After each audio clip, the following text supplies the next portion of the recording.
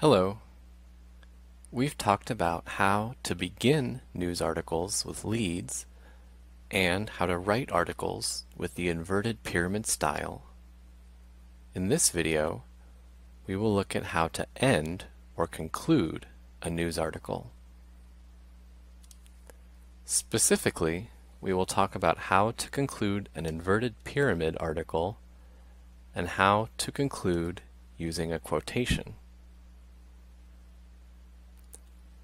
If you are writing a story with the inverted pyramid style, you can simply end after the less important details. There is no need to summarize or repeat any information. Let's look at the example of the weather story.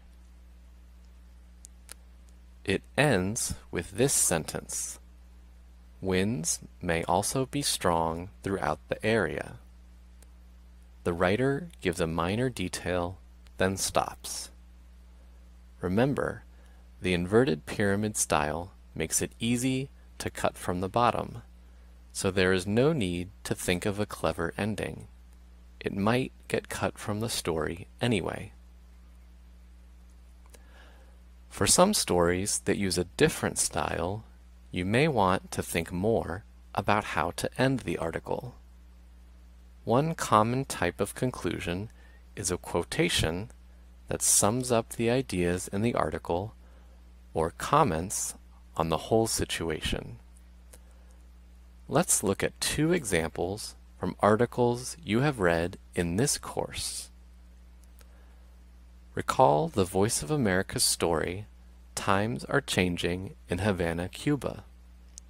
We will look at the basic version of this article. The story ends with a quotation from Juan Carlos Dominguez. "If Americans are permitted to come to Cuba as tourists, it could be great. We are going to share with you what we have. The future is bright," he said. This quotation sums up many of the ideas in the article and tells us about one perspective on the situation in Cuba. Notice that the quotation is general, not specific. Now, let's recall the Voice of America's story, "Schools, Universities Teach Students the Truth About Fake News."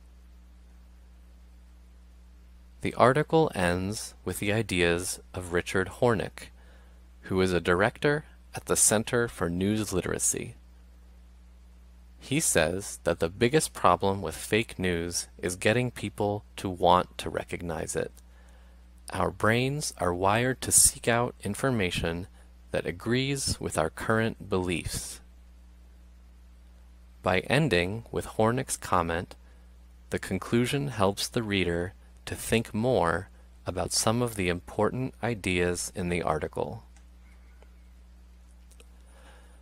Notice that in both articles, the quotations do not give essential information. They offer perspective and remind readers of the ideas in the story, but a reader would understand the article without reading the final quotation. Similarly, the people who are quoted were introduced earlier in the article.